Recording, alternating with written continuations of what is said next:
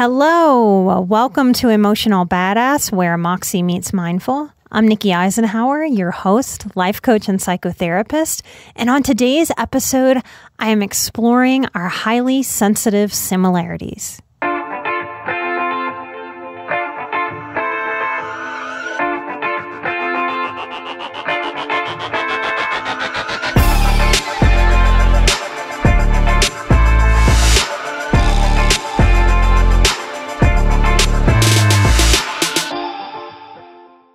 As highly sensitive people, as we're figuring that out, we tend to grieve not being like other people because we've held this expectation that we should be like other people. Figuring out that we're highly sensitive opens up a whole new world of what it is to accept ourselves, to get to know ourselves. The final stage of a grieving process is acceptance. And this acceptance of who we are, of the gifts we were born with, of the seeking that calls us. This acceptance allows us to work with ourselves versus fight or shame ourselves for not being other than how we are. I was trying to figure out how many hours I've spent with clients over the years since I began my therapy career. And it's more than 25,000 direct face-to-face client hours. That means with my super observational parts, I have noticed some patterns, some trends, some traits. And as different as we all are, we do have a lot in common. And if you're new to figuring out that you're highly sensitive, this is going to be a really fun list for you to hear. If you've been figuring this out for a while, this is going to be a really great review and maybe a reminder of what your actual highly sensitive traits are. I wonder how many off of this list. I have a list of 23, but they overlap. They're not mutually exclusive. But I wonder how many of these similarities will resonate with each of you. I hope by hearing it all put together in this list, because you certainly hear me mention these things all the time if you're a listener of the show or if you work with me. But I hope hearing it all put together in a big long list helps you accept more of your true self, your high sensitivity, in a way that is loving, respectful, and grounded. And these are in no particular order. All right, number 1, high conscientiousness. Now, this floored me. A million years ago in a session, Lisa, my healer, said to me, "Nikki, you're overly conscientious." And the fact that the words overly and conscientious came together about made my mind explode. Coming from a southern Louisiana culture of really priding conscientiousness, warmth, hospitality, bringing people into your home, I had never, ever considered that I could be too conscientious. I didn't think there was an amount of conscientiousness that could be too much. And I've learned over the years that this is a very, very common trait. And this makes sense, right? Because if we're highly sensitive and we can really sense what's going on with other people, then we want to make them feel good. We want to be conscientious to their needs and their desires. So I think it's very easy to understand why we might be born with this propensity to be conscientious. And then as we move through the world, learn to be overly conscientious, often at our detriment. So in some ways, healing and stepping into our personal power and personal responsibility may be about learning how to be conscientious in a way that doesn't screw ourselves over or drain us. All right, number 2, work ethic. I meet more highly sensitive people with a super strong work ethic than I do otherwise. So many of my clients over the years show up with such hard work. It's why a lot of us have an entrepreneurial spirit. And we don't just stay with that being a spirit. Many of us walk this path of figuring out either a side income, some kind of side hustle, some kind of side gig, or we grow our own businesses. A lot of those businesses being a service-based business. And if we're highly conscientious, like I mentioned a moment ago, that's really going to serve us in the customer service department. So we tend to have a really strong work ethic. I think that's also because we can feel how frustrating it is For any of our bosses, even in some of our first positions that we might work as a teenager or in our early 20s, we can feel the struggle of some of our managers to have good help. And so we want to be good help for them, to not stress them out too. And that leads me to number 3, people pleasing and codependency. That's certainly a theme here on Emotional Badass. Many of us that come from a trauma background learn to people please. It's how we found our place in the world, how we felt accepted and enveloped by other people. We didn't want to piss them off so that they would send us away, so we learned to please people. And that, of course, is a beautiful, beautiful part of who we are, how we move through the world, how we relate. When it starts to be dysfunctional codependency is when we're giving so much patience and pleasing to others that we forget that it's part of our job to also please ourselves, to love ourselves, to show up for ourselves in a way that is healthily independent instead of getting most, if not all, of our good feelings through showing up for others. And that's where it starts to be dysfunctionally codependent. So as a tribe, many of us work on this. 4, I call it the overs and the unders. As highly sensitive people, we tend to experience a lot of overwhelm, a lot of overstimulation, overthinking, or over-explaining. And when we hit a certain point of being done, I can't do it anymore, we often say, screw it. And then we understimulate ourselves. We melt into sofas. We Netflix to try to restore. It's a big swing from overstimulation to understimulation, from overthinking to I just can't think anymore. Sensitives who struggle with addictive tendencies, this probably plays in a lot, because if we're overextended in one area, it makes sense that the pendulum will swing and we will need to find an under somewhere to balance us out. So if we overthink, we're going to hit a point where we go, you know what? Screw it. I can't think anymore. And that might be when we do something impulsive or reckless. We also tend to over-explain. Who's listening right now that resonates with over-explaining, exhausting and wearing yourself out? So as a tribe, we tend to have a lot of struggles in the over and under department. It's also why a lot of sensitives wonder or have maybe been diagnosed, maybe appropriately, maybe inappropriately, as bipolar. Because if we have higher highs and we have lower lows as intensely feeling people, to the average way of thinking, that really is going to look kind of bipolar. In my experience, as we learn to balance more in the middle and not go so far into overwhelm, overstimulation, overthinking, as we learn to respect our own boundaries physically and emotionally, as we learn to explain and not over-explain, think and not overthink, a lot of those scary, exhausting extremes take care of themselves because we're practicing, we're reprogramming into more of a balanced way of being internally and externally. And that's a good practice because if you are bipolar, that's going to be part of the practice anyway. So these are just good things for us to know as feely people who walk the planet. Number 5, we tend to be the hardest on ourselves. Way too hard. We expect perfection, but a lot of us are crafty about that perfectionistic part of ourselves.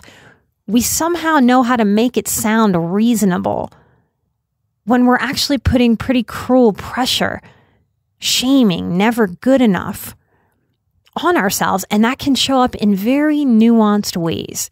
It's not just for the biggies like, oh, I'm interviewing for a job and I'm putting pressure on myself and I'm anxious. It's not just for the big life things, like if you're about to give birth to a baby or become a parent for the first time or buy your first home. This kind of hard perfectionism shows up in the day-to-day. Like if you have to pick out an outfit for a date or for work, it'll sound like, I need to just find the right outfit. That's all I'm trying to do. I just want to find the right one. Doesn't sound like there's anything wrong with that. But guess what? There is no right outfit. There's the outfit that you pick, and by picking it, you make it right. but there is no exact right outfit.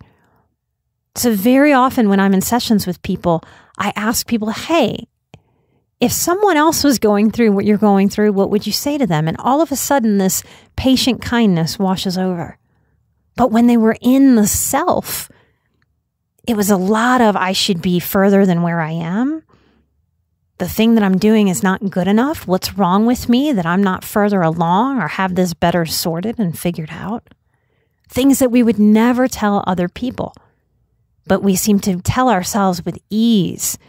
No matter how sucky those messages feel, we seem to just glaze over it because it's so normalized, especially if we came from a critical upbringing. Number 6, traumatic childhoods and PTSD. Now, why is this? Well, trauma makes us more sensitive.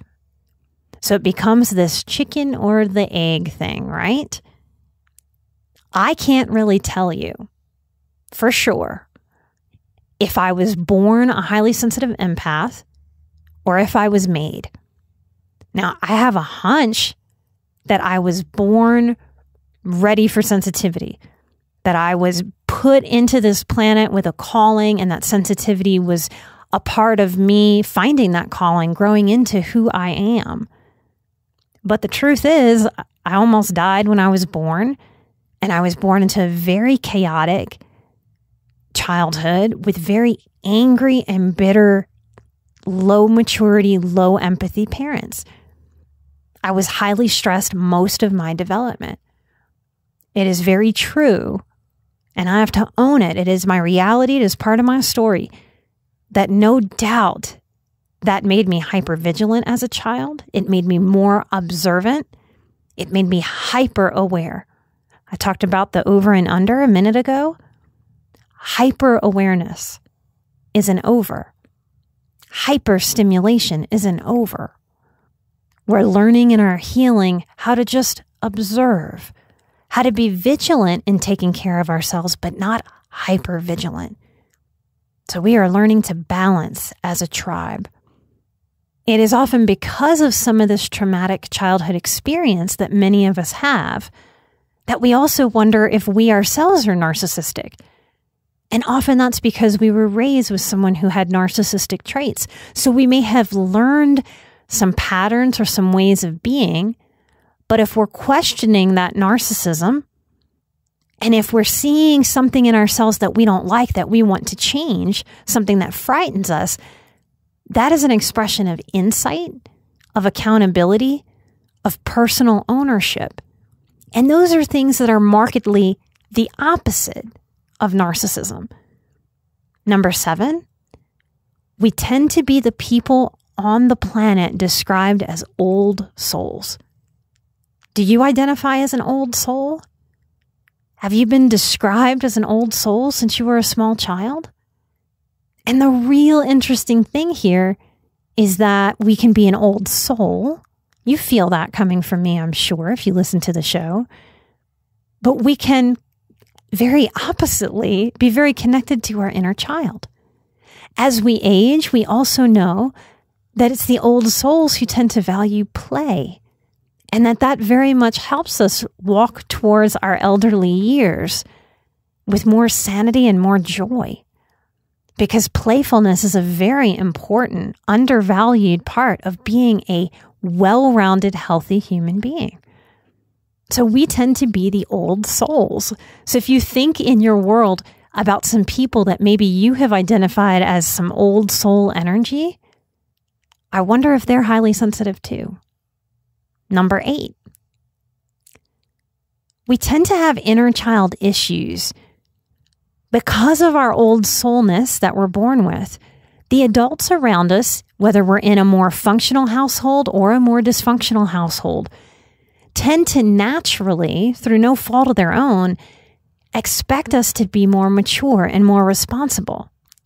Now, the problem comes in when we're not asked to be mature, responsible in small little bites, little nuggets. And what can happen is this slippery slope effect where old soul children, because it's so useful to a parent who has multiple children especially, can really wind up in a position where they are accidentally expected to be responsible all the time. And this robs us of that carefree quality that is a natural childhood. That's the magic of sitting with a toddler, right? If you've ever hung out with a toddler or a very small child, they're not stressing about how they look.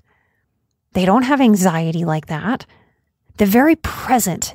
And if a worm crosses the sidewalk, they're going to stop and watch that worm with awe. It's because they don't feel a responsibility to show up or to do or to take care of that they can stop and be in pure awe and wonder. So when we haven't gotten enough pure awe and wonder in our childhoods, in my opinion, we have some inner child issues to work through because it's too much expectation.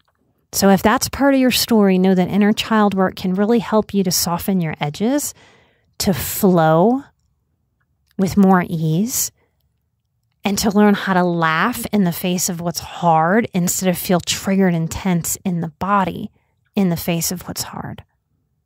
Number 9, we tend to really love people, but also prefer animals over people if we're really, really honest and feel safe enough to be that honest.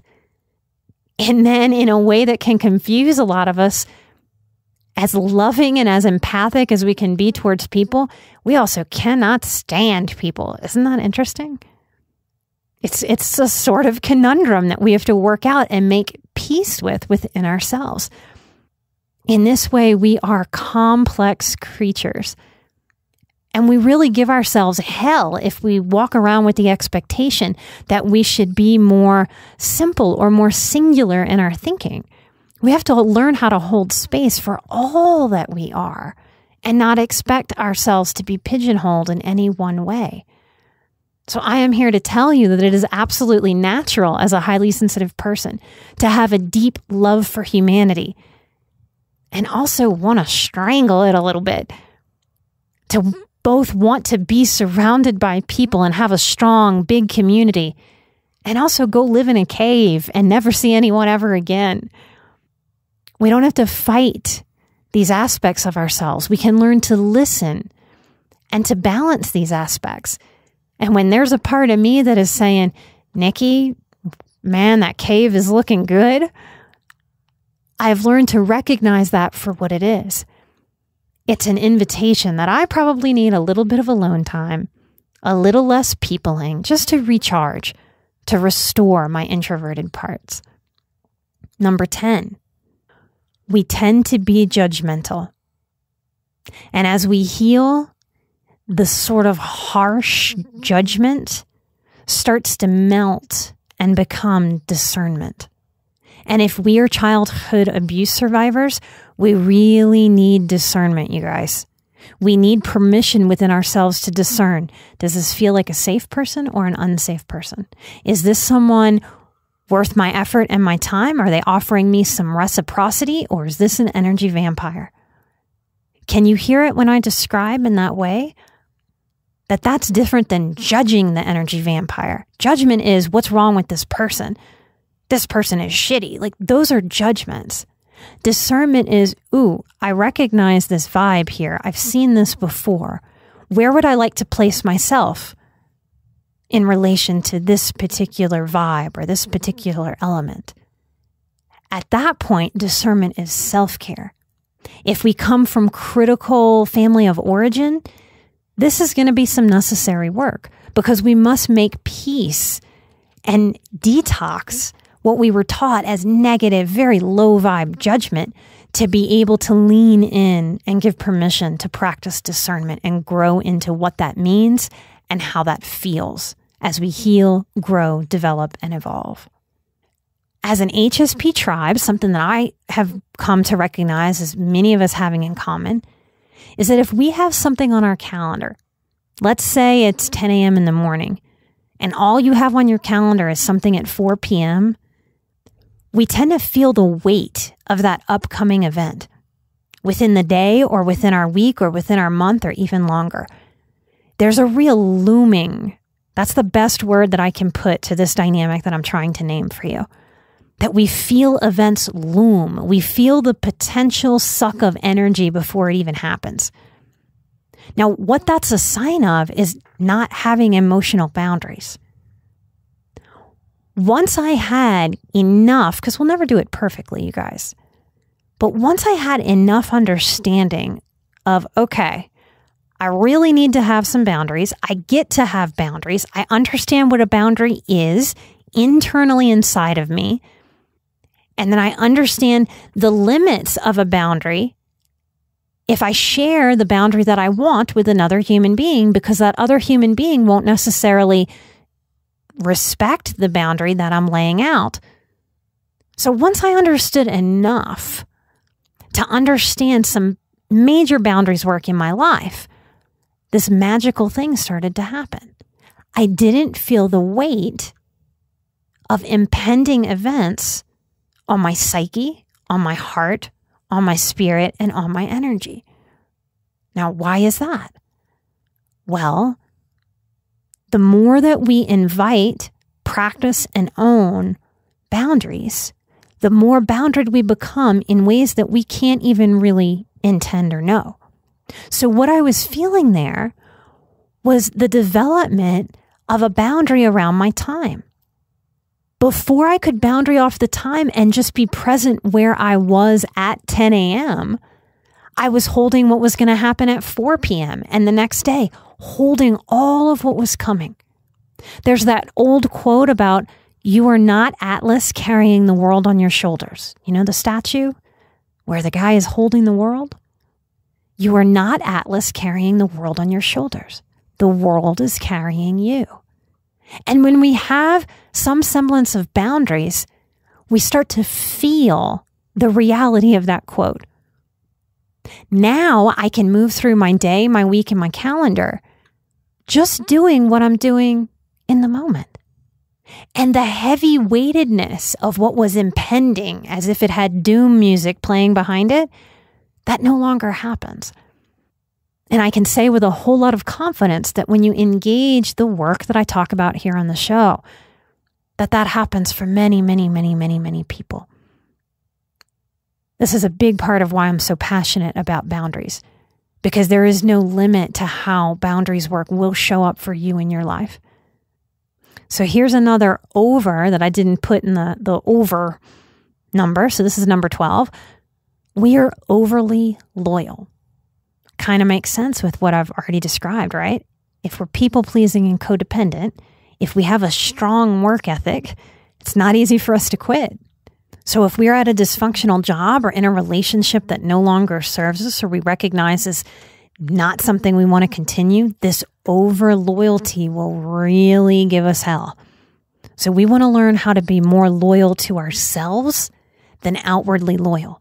When we are loyal to ourselves, we no longer have to be scared about being overly loyal or overly attached to others, because our attachment, our security is with ourselves.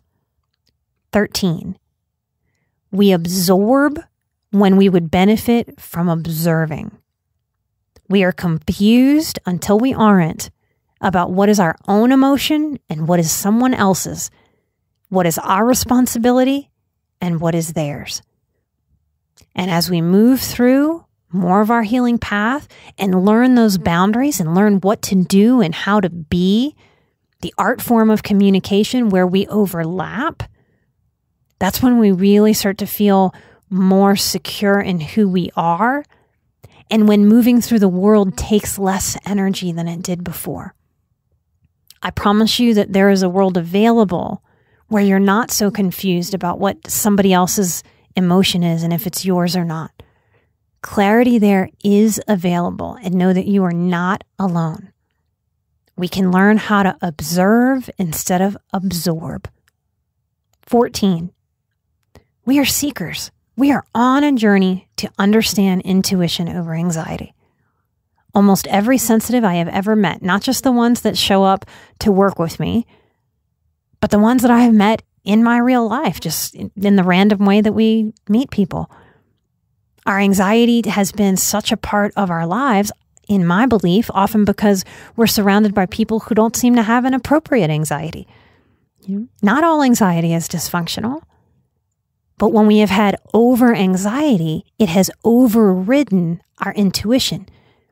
So we have been confused for a lifetime about what is our intuitive knowing versus anxious story. 15. Our environment is more important than we tend to realize as highly sensitive people.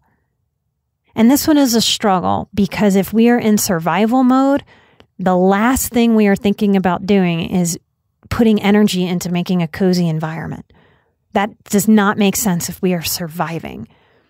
So if you are currently surviving, if you are having a lot of struggle, if you have maybe lost your home or lost your apartment due to COVID, know that we can do this in very small, reasonable ways. That can be one little token, something, a little note that you write on a sticky pad, on a Post-it note. That just says, you are worthy. I am worthy.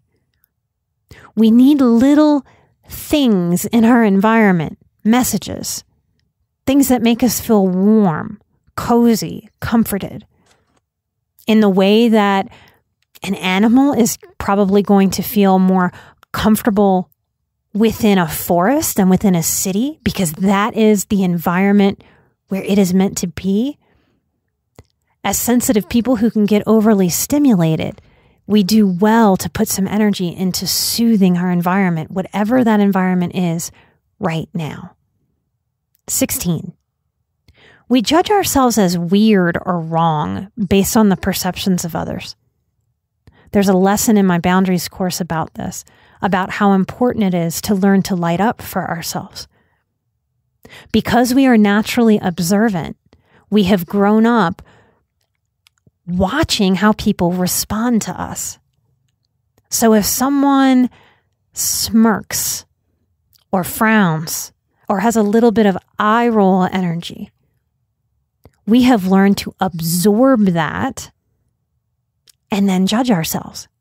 So can you see how observing instead of absorbing can really help us here? Because it's very different for me to observe, ooh, somebody made a weird face, or someone just didn't like what I said, and observe that instead of see that, sense it, and get small within and start a story of, that was stupid. Why did I say that? What's wrong with me? He thinks I'm a moron now. So we judge ourselves as weird or wrong based on the perceptions of others. Now, some of that is natural. We're supposed to grow up and turn to our parents, go, is what I'm doing okay? And have them go, yes, this is okay. Or, no, you know what? I think this would be better. Come here, let me tie your shoes so that you can go run and play. Now you're ready. Go ahead. So if we grew up with a critical parent, we just absorbed way too much criticism about who we are, about how we are. So what would happen if you either embraced weird and let yourself know, yep, I'm just as weird as Nikki is and everybody that listens to her show, or accepted, I'm just fine just the way that I am. There's nothing wrong about how I am, about who I am, about how I'm made and how I sense and how I feel and what I think. I don't have to buy in so much to how others perceive me. It's okay for others to see me as weird and for me to be okay with that. There's nothing that I have to change about myself or fix if someone else has a negative or weird perception of me. 17. Creatives tend to feel unfulfilled if we aren't creating something. HSPs, we are creative. And some of you are scratching your head right now. Some of you are like, I don't know. I haven't really created a whole lot. There's no room for creation while we are surviving. But our spirit is that of creative beings. So as you heal, as you find more groundedness in this life, as you learn to observe instead of absorb, My hunch is that you will find some very specific ways to express creatively. That can be drawing. It can be all kinds of different things. It can be riding a horse. It can be creating a story while you walk. It can be literally anything. Cooking, mowing the grass. You're creating a landscape in your yard. But we have a creative spirit, and most of us find a way as we heal and walk our path to express it. This is fun. This is the embodiment of thriving instead of surviving. So sometimes we lean into creativity to teach our survival parts, hey, guess what? You don't have to survive this moment. Look, I'm creating. 18, we tend to be conflict adverse. Now, some of us who are really strong and have found our voices go, I don't know, I've got a big mouth. I can say some things. But I find that even that type can sometimes be conflict adverse, where for the real vulnerable things, the intimate things, the things that make us feel sheepish and tender that we're not so confident about, we can still avoid the real conflict that we're facing. And that makes sense. Nobody ever got a conflict class, right? And most of us have seen really poor examples of handling conflict throughout the course of our lives. So we can learn how to do conflict with increasing grace, with increasing groundedness, with increasing self-respect. And we can do that work while we continue to pick our battles. It is smart to avoid some conflict. It really, really is. But we can't avoid it all. And we can strengthen these muscles. 19, we tend to have the gift of prophecy or perception. We don't know why, and we can't tell you exactly what we saw or sensed to know the things that we know, but we can feel and sense what's coming. Often that sets up some struggle, especially when we don't consciously know this about ourselves, because we can project that onto other people and be very frustrated when other people don't seem to see what's coming. Or if they discount because they don't have the gift of prophecy and they discount that we do. So often we have experiences with people where people can be very surprised that something that we said is coming or would happen happens. How did you know that? I sensed it. So the older that we get, the more that we put down anxiety and hear and sense our intuition with more clarity, the more we might experience the gift of prophecy or perception. 20. I meet lots of sensitive people who have a blunt sense of humor. And this is going to be surprising. I think we get offended less. Why is that? Well, we're sensitive. It seems like we would get offended more if we're highly sensitive, right? I think there's a paradox at play here. I think we are the people on the planet who we can feel intention. So even if someone says something, bad choice of words to me, they really stick their foot in their mouth. If I can feel that there's an absence of any viciousness, if I can feel that that person has a light heart in that interaction with me, even if it's the worst possible thing I could think of to say, I am likely to not get offended, to give lots of grace and to just flow over that and move on. If you find yourself getting very, very, very offended, is it because you're paying more attention to words than intention? The other thing that we can sense is somebody really insecure? Sometimes really insecure people, they just fumble and put their foot in their mouth a lot. Sometimes people just don't know what to say and say the exact wrong thing as they try to say something that's good or fair or reasonable or fits the situation. I really love the blunt senses of humor and sometimes the dark senses of humor that my highly observant, highly sensitive people have. 21. We tend to be narcissist magnets. The very first podcast I ever did, the one that I went, ooh, maybe I could have my own podcast, was the Highly Sensitive Person podcast with Kelly. If you want to go back and listen to that, I believe I am episode 65 of the Highly Sensitive Person podcast. You'll hear how green I am on the microphone. But on that podcast, I discussed with Kelly how we fit as highly sensitive people with narcissists just like puzzle pieces, low empathy to high empathy. It's as if narcissists can smell us. If they are energy vampires, we have the sweetest blood. Why? We're very often people pleasers and overly conscientious. So we tend to give a lot of space to the bad behavior of a narcissist. We tend to allow them for fear of us being rude or scapegoated. We tend to let them get away with a lot, even while we sense something is wrong here. Another reason I am passionate about boundaries. I don't think the world is going to stop growing narcissists. In fact, we have evidence, research is happening right now that is saying we are growing more and more people with personality disorder traits. We are in the time of social media, y'all. Narcissism is certainly growing.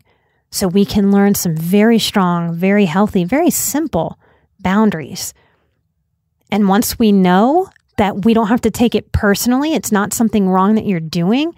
It really is this quality of, they can smell me, my blood is tasty, of course they want to drink from me. Once we understand that, own it, and work with it, I am proud to say I am no longer attracting narcissists.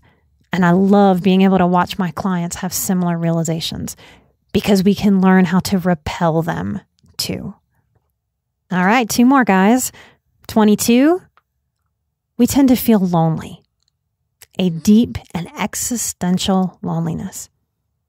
And interestingly, most of my HSPs will admit to me, most of the friendships that they have were very instant connections, that we tripped over each other somewhere along the path and just clicked.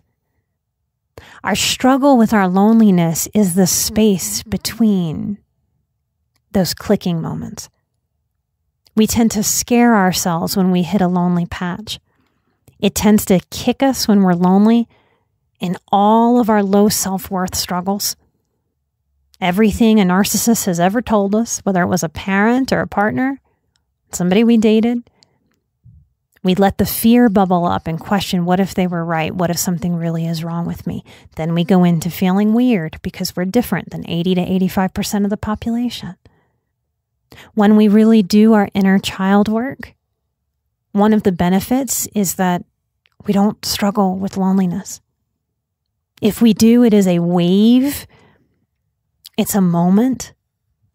It's not years. It's not decades. Because when we really internalize and own, my inner child will never be alone again. She always has me. We no longer wind up feeding the lonely gremlins. What happens if you trust more of that magic of instant connection that can happen, that I know has happened to you before? What if we trust that more than the lonely gremlins that can start to whisper? 23. We give people a lot of rope. We hold a lot of space for people. We tend to lead with giving the benefit of the doubt. And then we tend to get really pissed off, angry, bitter, even resentful when we see that person just taking that rope and running with it. And so a lot of us give way too much space and hit a point of, I can't do this anymore. I'm done. And when we hit a done point as highly sensitive people, it can be like slamming a 10-ton door, never to be opened again. The more that we balance in all the ways that I named today, the more that we come to center, the more that we understand who we are, how we move through the world, what will serve us and what will tank us, and we stop doing the things that invite tanking ourselves, we no longer have to get fed up with people in such a way. We can still close doors, but it takes a lot of energy to slam a 10-ton door. And then to process all the things that happened that made us slam the 10-ton door. We learn as we heal to give people one chance, then two, and then to take action the third time. Second chances were always meant to be second chances, y'all, not infinite chances. That is my list. And if you resonated with much on this list, I really invite you into the Boundaries course. Registration is open.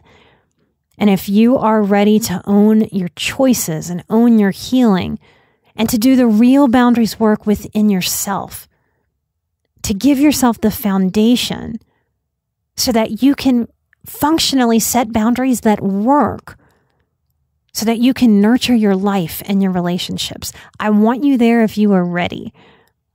It's like a big online classroom. I teach 14 live webinars throughout the 6 weeks. You're not required to be there in live time, though many of you will be. You get the course material for an entire year. You can work on that with your therapist. If you work with me, you can work on that with me.